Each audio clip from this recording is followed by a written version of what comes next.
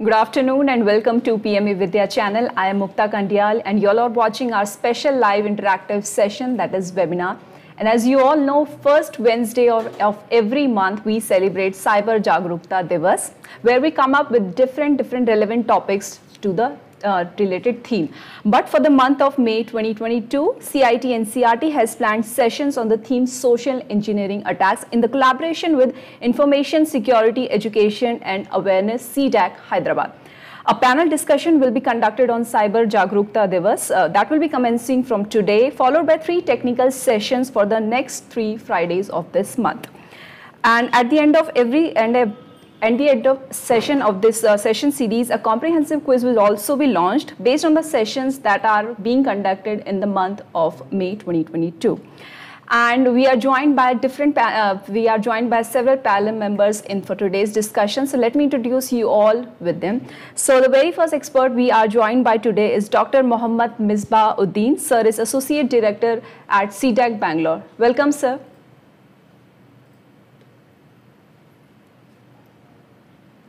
Thank you very much, ma'am. Our second expert is Professor Krishna Shri Achyutan. Ma'am is Dean at Amrita Vishwa Vidyapeeth. Welcome, ma'am. Welcome. Thank you. Our next expert is Dr. Razaul Karim Barbhuiya. Sir is Assistant Professor at CIT NCERT. Namaskar, sir. बहुत-बहुत स्वागत है आपका हमारे इस session में. Thank you, Mukta, and hello, good afternoon, viewers. And our last expert for today's discussion is Dr. Angel Ratnamai. Ma'am is Assistant Professor at CIT NCERT. Welcome, ma'am. Thank you.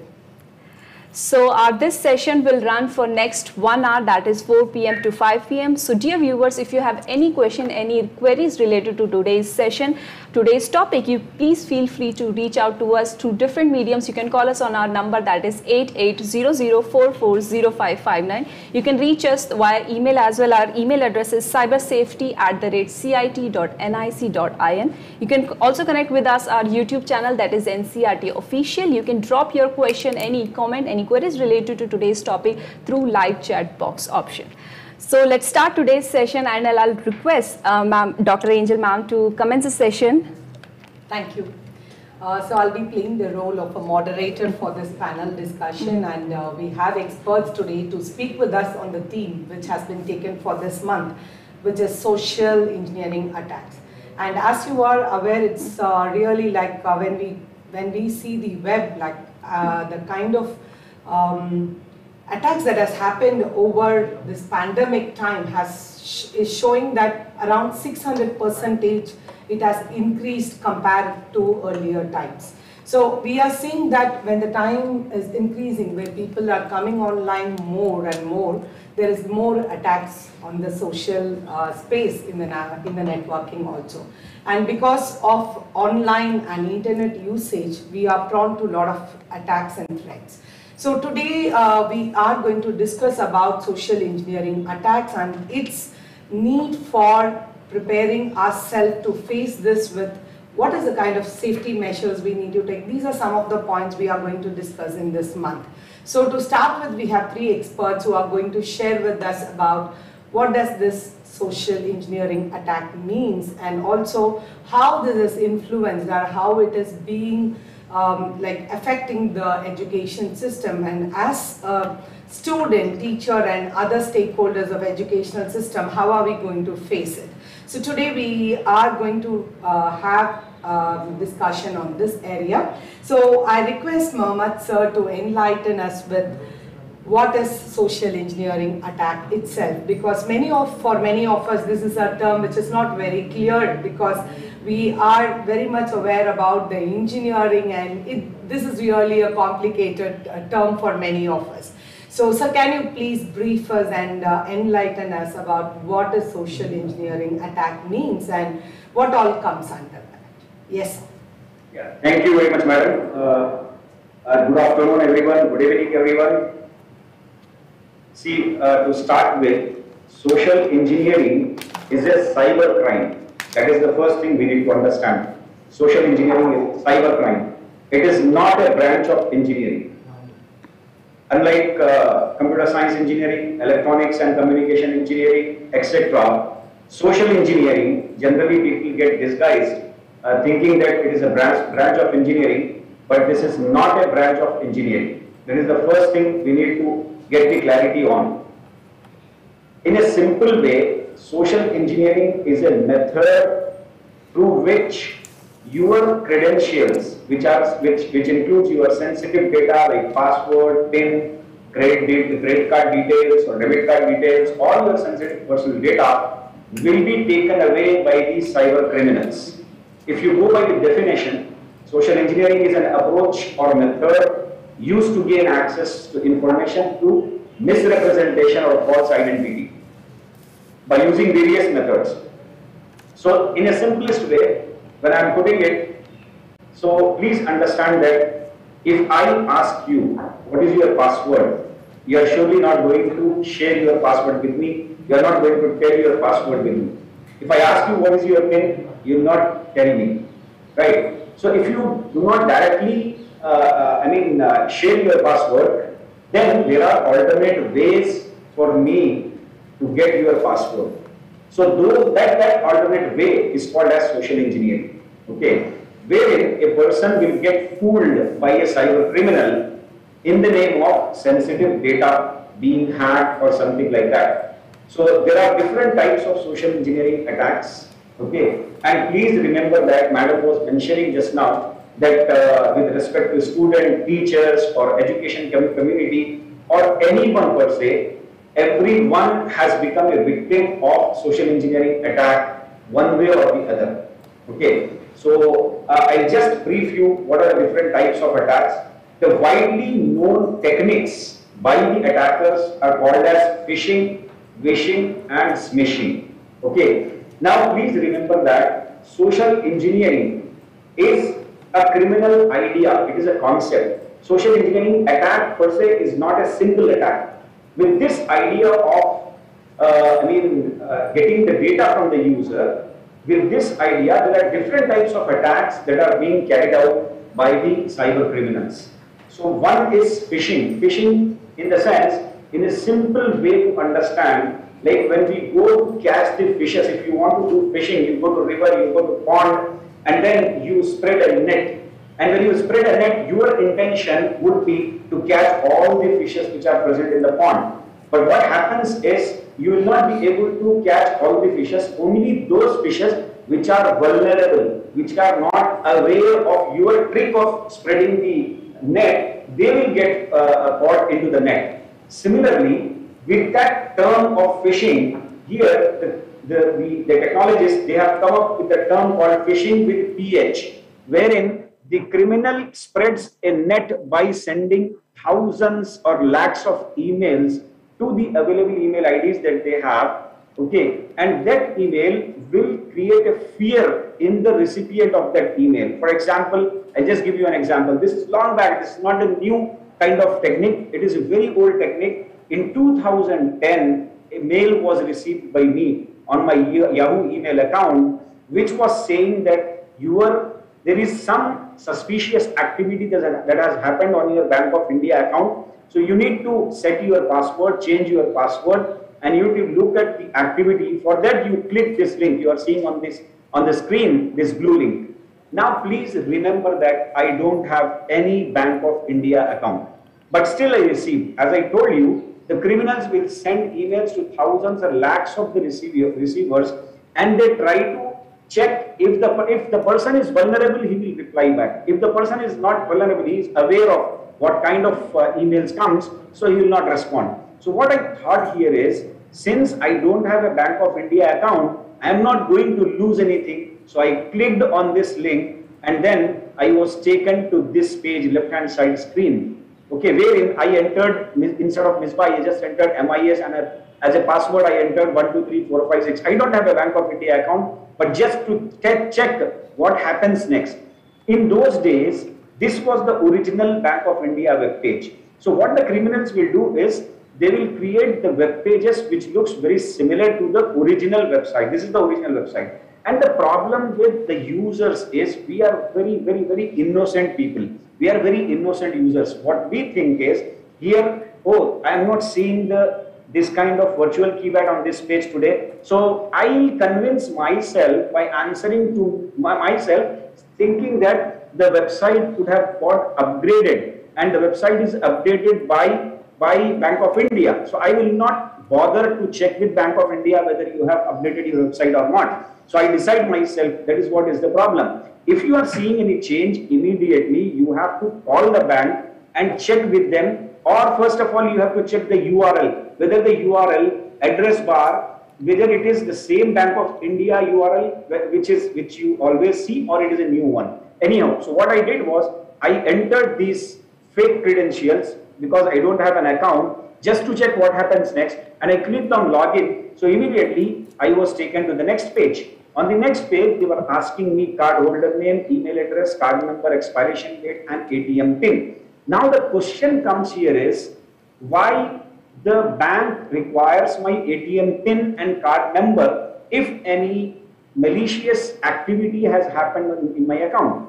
So this is the thing that you need to ask yourself, why they are asking me. Okay, so please remember that social engineering attack, any type of attack, I'll just brief you, I'll just give the introduction to other attacks also. So you just need to remember that any social engineering attack, if to prevent yourself from any social engineering attack, you need to apply common sense. You need to ask a question to yourself, why this particular information is asked to me.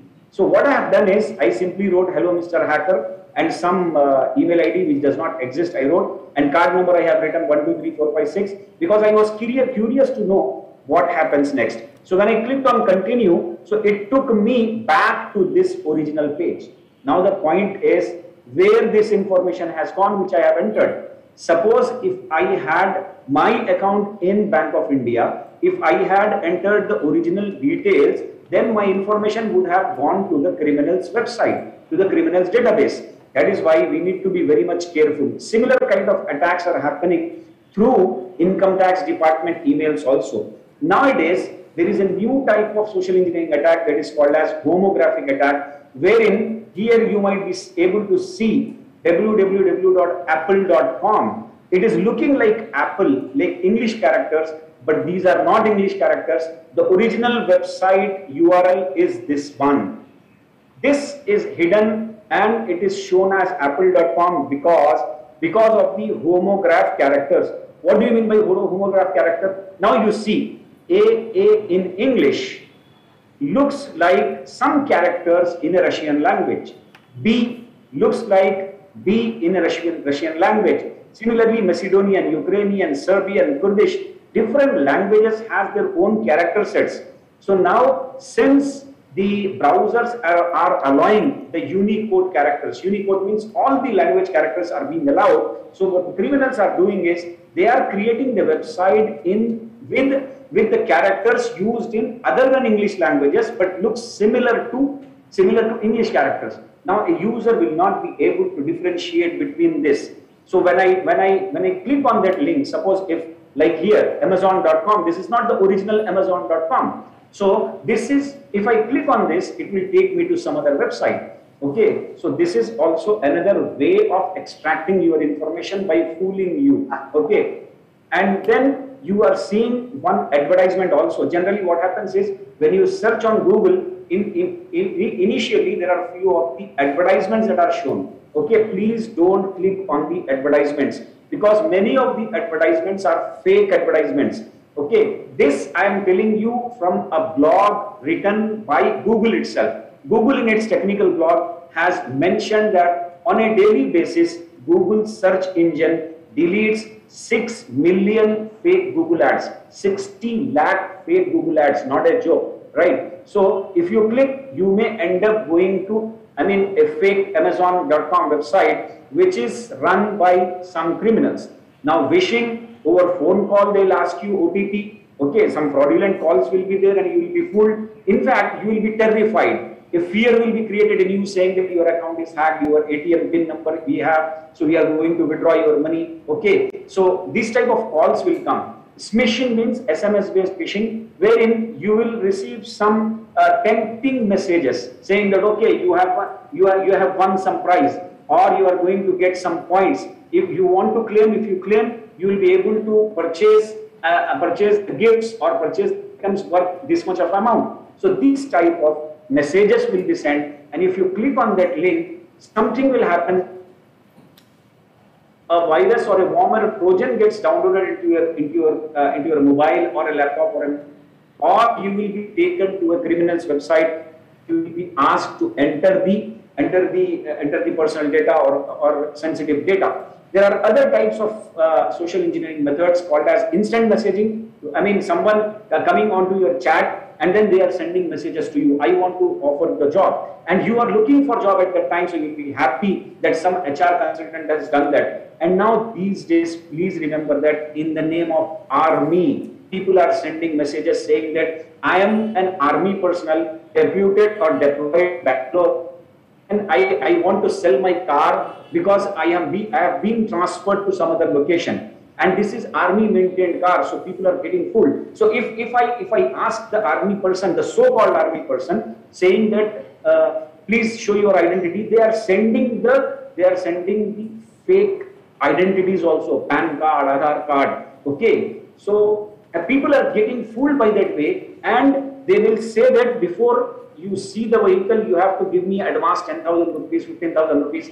come to the location, then see my vehicle, and then you go. So many of the people have been duped because of that. Dating, where the school children or the college children should be very much, aware of, is the method wherein someone, while walking or in a shopping mall or in a public place, will throw some gadget like a pen drive or some other gadget. Okay, they will throw some electronic gadget. Out of curiosity, someone will pick up, and if they go and connect to their machine, and if that machine is connected to internet, then the criminal will get access to your machine. Details we can discuss in the next few weeks when the technical sessions are there on these type of topics. Okay, persuasion, basically they will persuade, they will convince you to share your information. And in social networking websites also, like you have Instagram, you have Facebook, etc., wherein fake profiles will be created in the name of celebrities, in the name of big people, and there you will be asked to share information. You will be curious to join the fan club. So they will say that first of all you have to give your information, personal information, we will verify you, and then only we will add you to the group. Whaling is another kind of attack. You have heard about phishing, right? So phishing is for small people, like middle class kind of people, whereas whaling is a bigger version of phishing attack, wherein it targets the accounts from various senior executives or high profile people. Shoulder surfing is someone standing behind me and looking at what password I am entering. And then there is one more attack that is called as dumpster diving. Very interesting thing. Interesting in the sense because in dumpster diving, wherever the offices are there, for example in Noida, NCR region, here in Bangalore, in Pune, there are n number of software companies that are there in a particular location. So there the criminals will go and look in the trash bins whether any documents are also thrown. If those documents contain some sensitive information, they will get it. Or some pen drives or electronic gadgets, if you are seeing that, if you are from a particular company, and if you feel that this particular pen drive is not in use right now and it has become bad, so you want to throw it, please go for scrapping it in an electronic way. If you throw it like that, they will take it and they will try to extract information from there. It happened, it happens. It is not any imaginary kind of attack that I am telling you. Key loggers, you should be very much clear that in public places, you should not use the public systems. Like on a public terminal is there, free internet access, one machine is kept on a railway station or an airport. There you should never enter the passwords for your bank. There you should never enter the passwords of your sensitive email accounts or anywhere. Because if a keylogger is there, keylogger means it comes in the form of a software or a hardware. If it is a software, then the criminal will install that keylogger which acts as a spyware, and whatever you type, each and every key will be logged, will be stored. So when you are entering the password, that will also be copied and stored by the criminal. So these are a few of the social engineering attacks that are presently there. Recently in COVID related crimes happened, wherein when people were very much curious to know how many number of cases are there. So many of the apps were created, and through apps, when you download that app, along with that app, the spyware was getting downloaded. People were not aware of at all about that. We were just curious to know how many number of cases have happened, COVID cases have happened in India and across the globe. Okay. Similarly, there are other mobile apps, fake mobile apps, which claims to show you the status of the COVID. And then when you install, they will ask you to allow the access to your contacts, to your SMS, to your folder, everything, and they will try to copy your sensitive documents.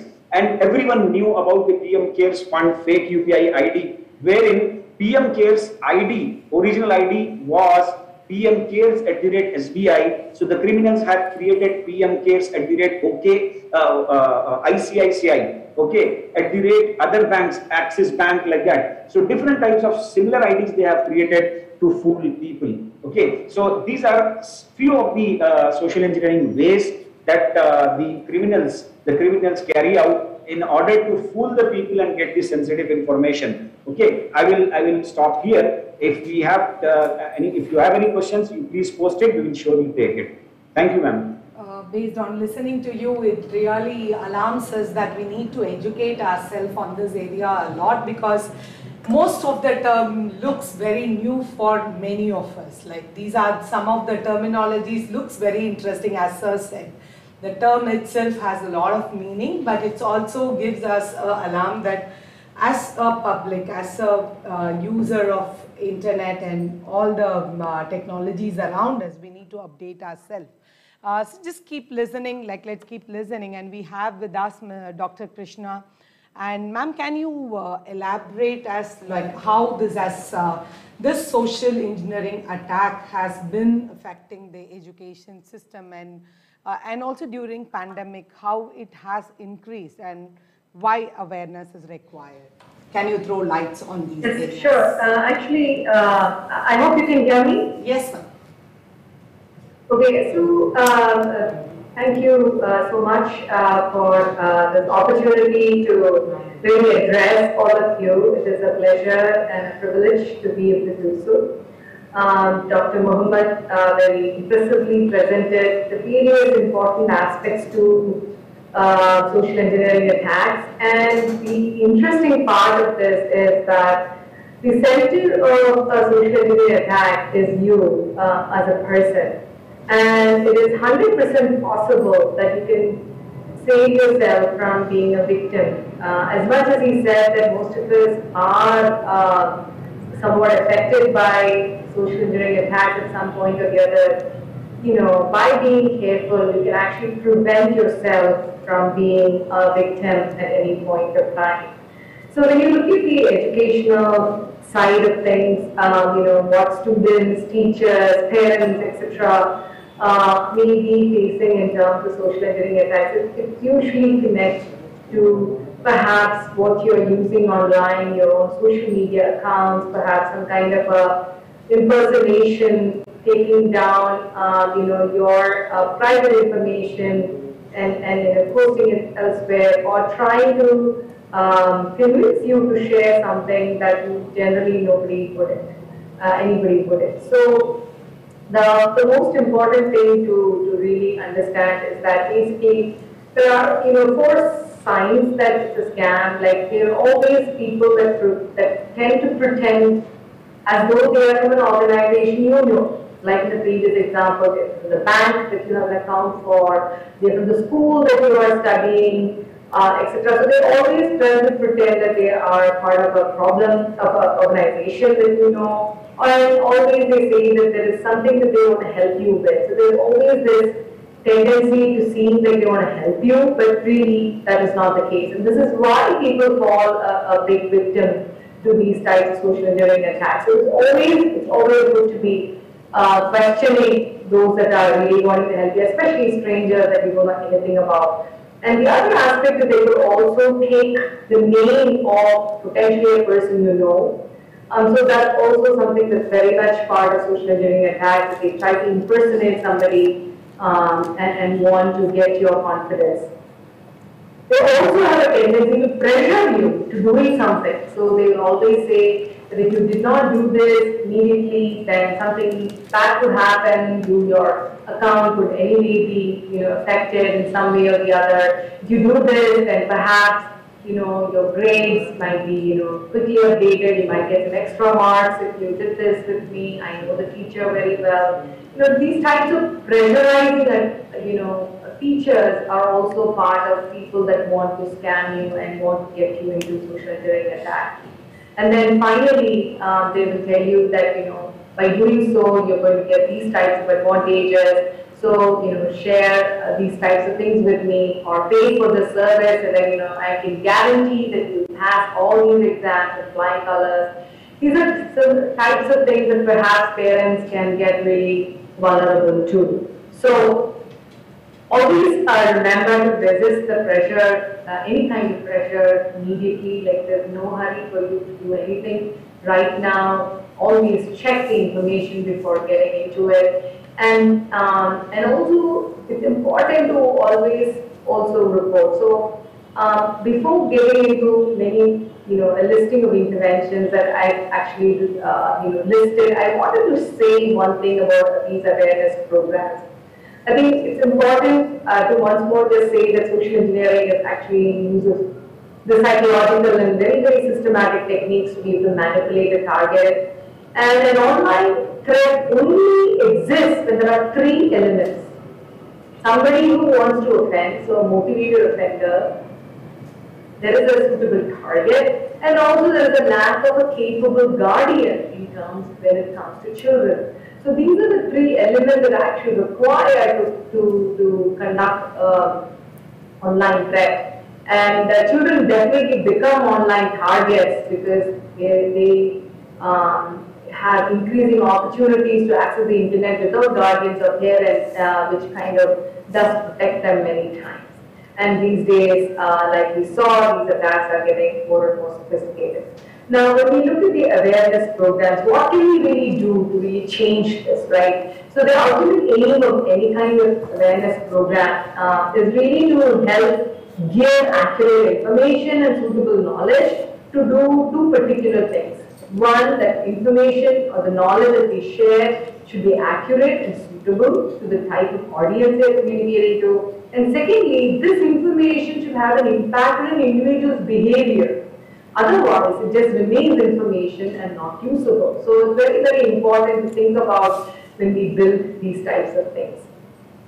And I think the perception, one way to look at it is, can you really give the perception of a threat that really can communicate a sense of fear or urgency for somebody to really take an action.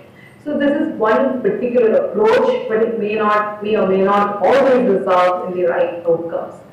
So let us look at, like, say, the human anatomy. So there are, in the school environments, for example, cyberbullying or causing such kinds of threats may happen by people that are your own peers or your seniors, etc. Now, if you really look at the human anatomy, the prefrontal cortex is really the primary area that is really responsible for adolescents in engaging in risky behaviors.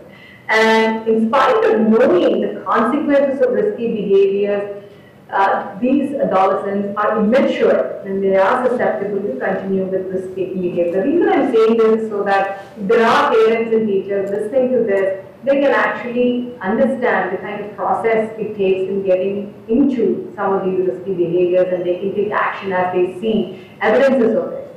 So perhaps you can then say the children have much underdeveloped cortices, and they should be the most risky. But what we see is wherever there is parental intervention to supervise, to intervene, there's always good control.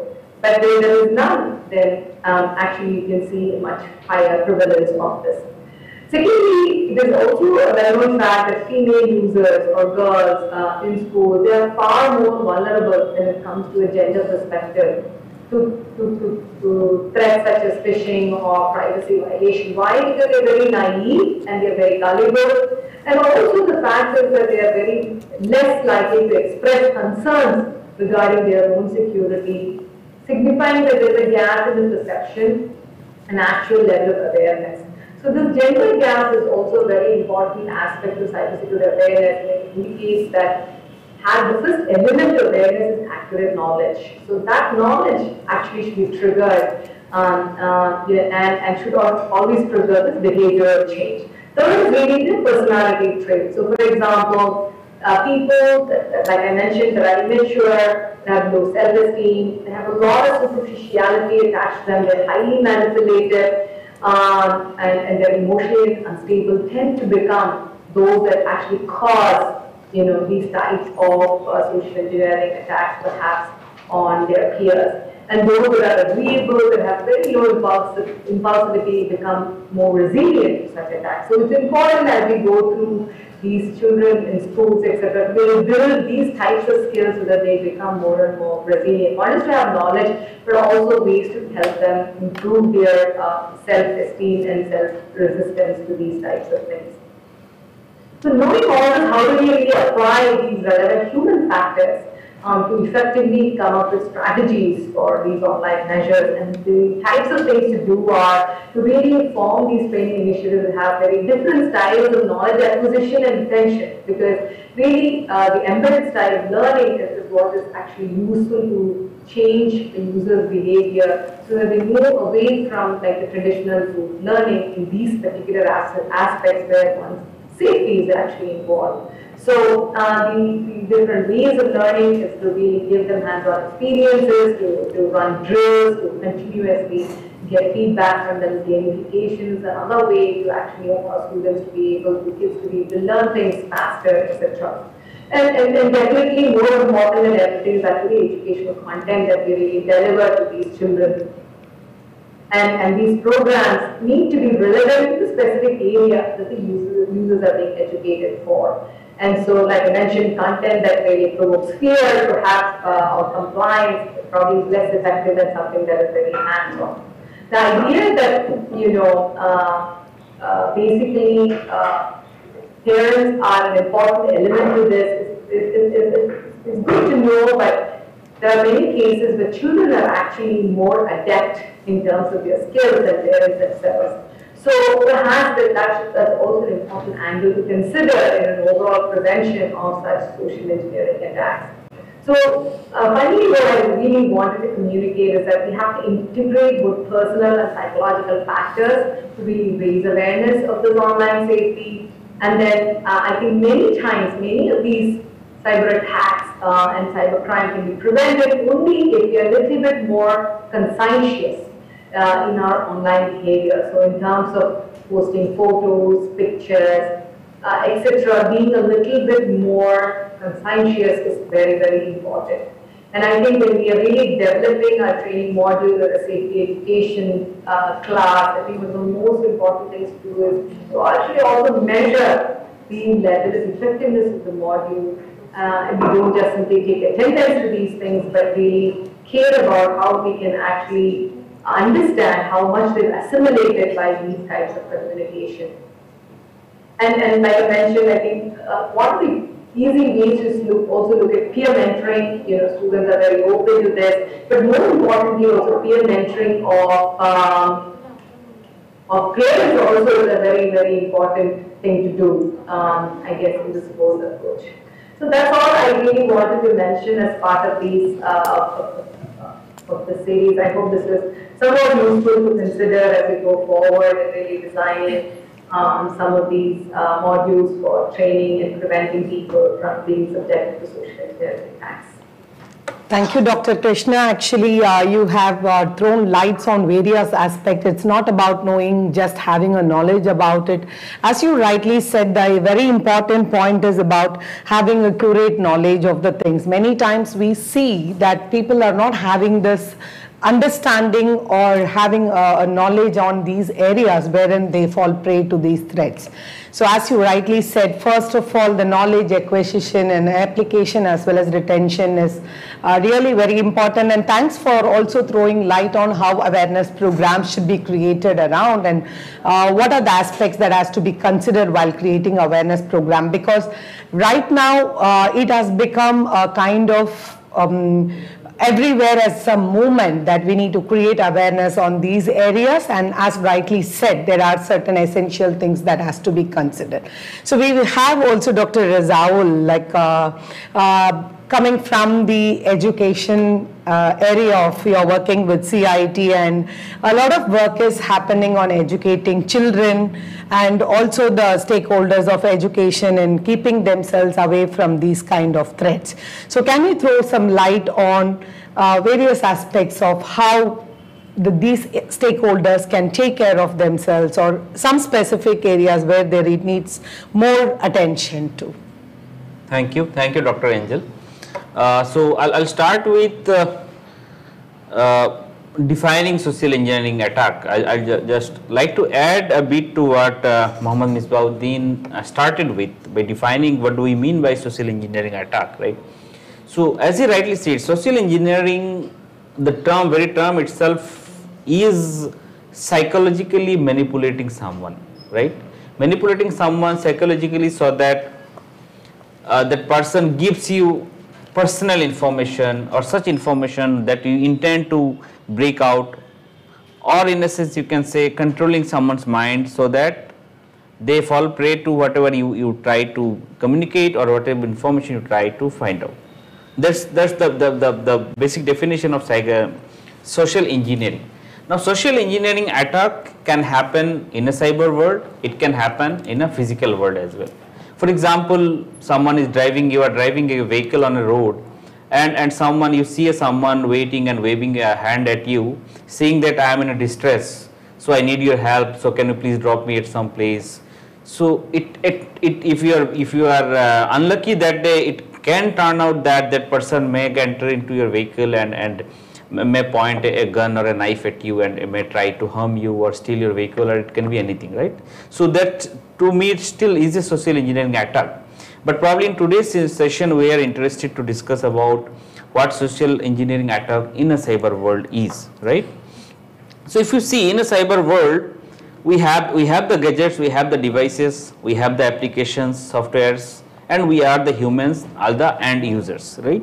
So ensuring or safeguarding the system itself against any cyber crime means ensuring that your hard devices or hardwares, physical devices, digital gadgets are safeguarded, prevented against any such attacks.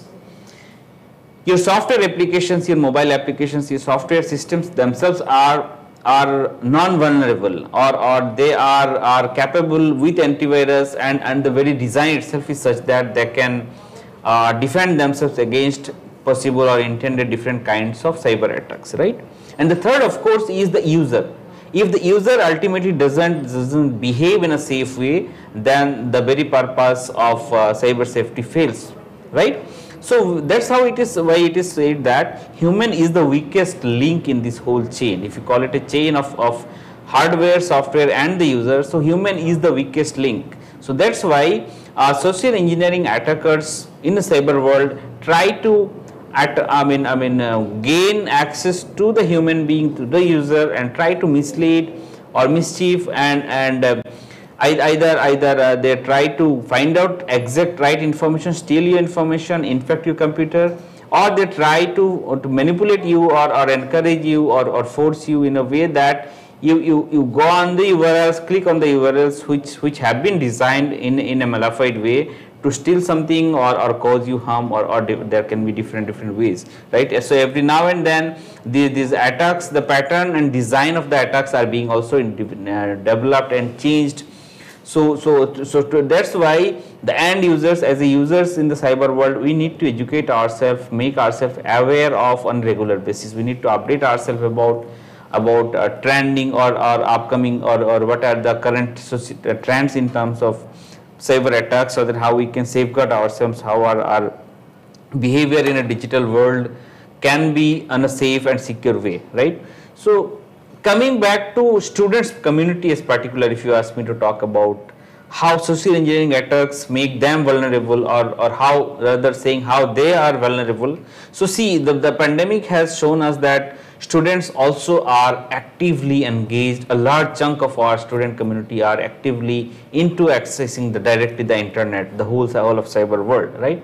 And students largely follow their teachers. At times we have seen many places when schools and colleges were completely shut, the teachers where a VC was not possible, bare minimum, teachers used to send through WhatsApp, through other emails, different links or different contents, right? And when it is coming from teacher, the student blindly believes that and opens in that link.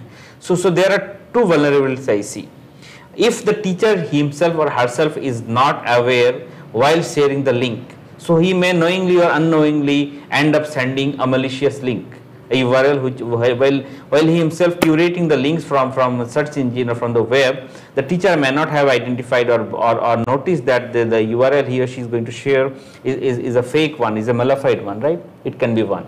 Or someone, as my previous speaker said, someone can, through phishing attack, can create a fake email ID with email name, display name looking like same as the school name or the teacher name, and the young student might not even bother to do the cross checking or due diligence checking and might end up clicking on a malicious URL, right?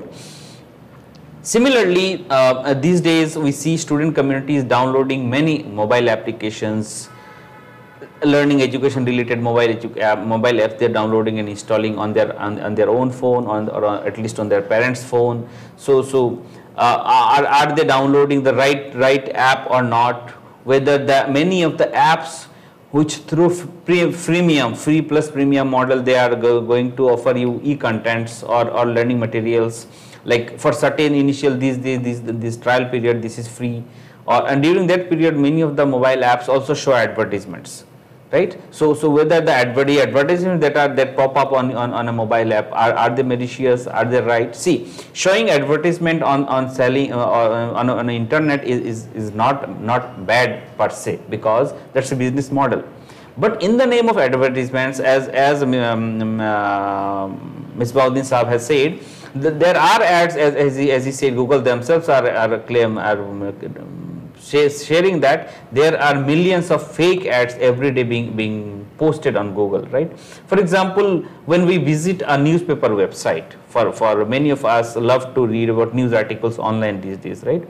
So when you open a newspaper article, when you click on that link, you end up visiting the newspaper website. So if you scroll down an article, after reading an article in that newspaper, you will see many ads, sponsored ads, right? So you might think that, oh, I visited a genuine website.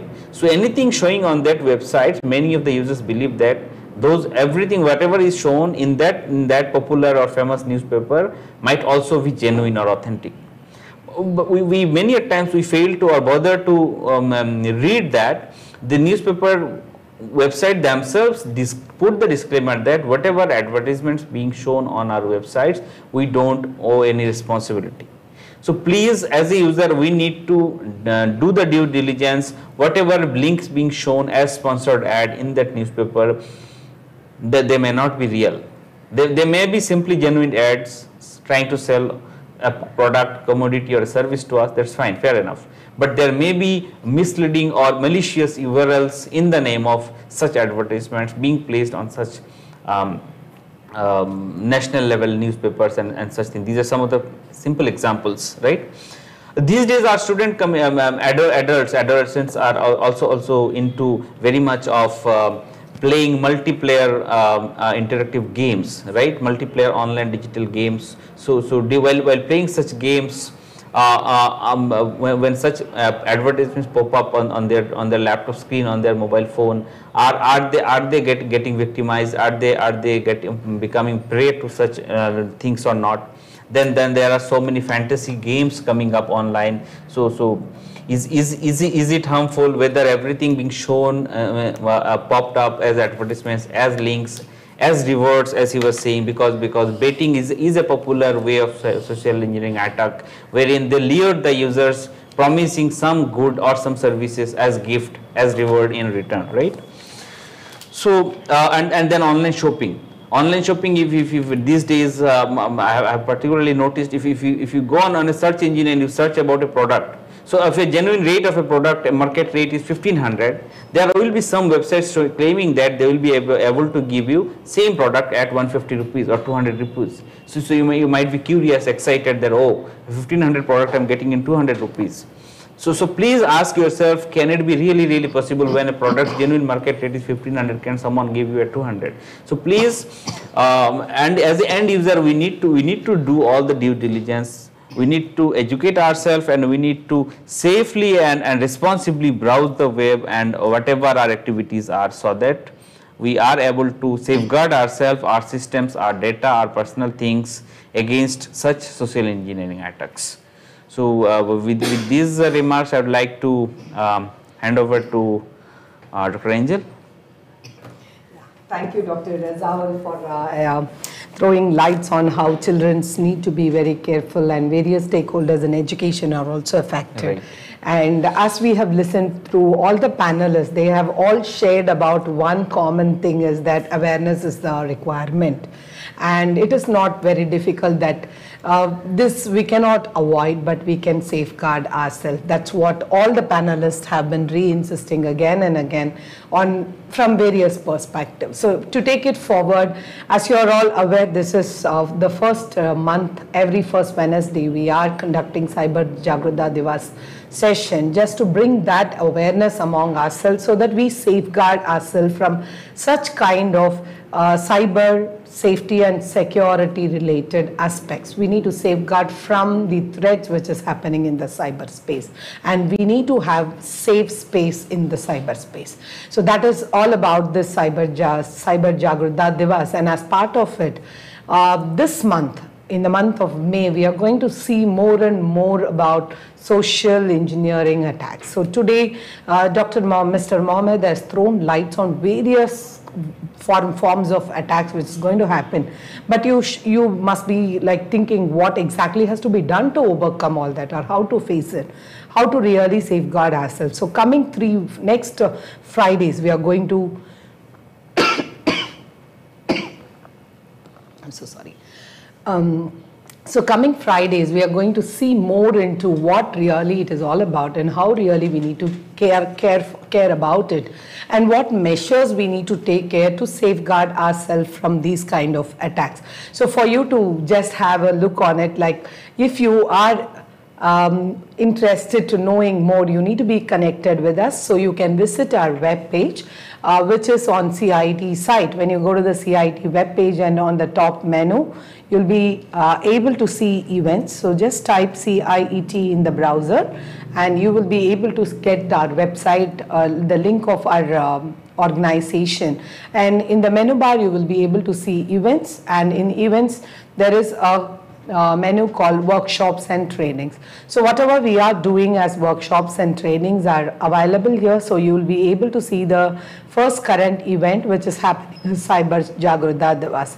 When you click on it, you will be able to get all the details. Kindly register yourself.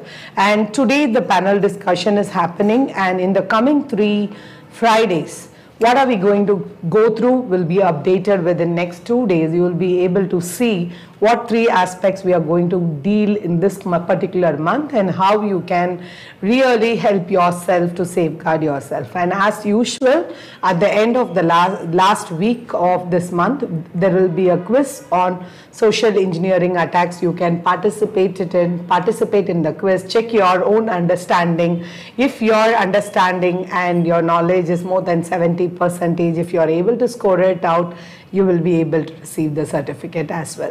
So keep connected with us to continue learning about social engineering attacks. And I take this time to thank all the panelists, because they have really given a kind of a good start for this month's session, because this session has brought out the basic essential things that which is to form the concept, and we will be really diving in detail into these topics, and also trying to understand how we can keep ourselves safe. So be connected with us. Over to Mukta. Thank you, Angel ma'am. Thank you for navigating all our learners and viewers to the website as well, and giving about brief about the series that we are going to run on social engineering attacks as well. And in today's session, we learned the basic concept of social engineering attack. We started with that. We learned different methods of social engineering attack and how actually we can tackle all these attacks. So thank you so much for all our panelists for joining with us today and delivering such informative session. Thank you, Angel ma'am, as well. And but as Angel ma'am also said, this is just a start of the series, but for the next 3 Fridays, we will be coming up with a technical session in the same theme, that is social engineering attacks, and that will be on 6th of May, 13th of May and 20th of May. So stay connected to PM Vidya channel and NCRT official for our rest of session. For now, it's time to wrap up our session, but we will be coming very soon with our Sahyog session at 5 PM. So stay connected to PM Vidya channel and NCRT official. Namaskar.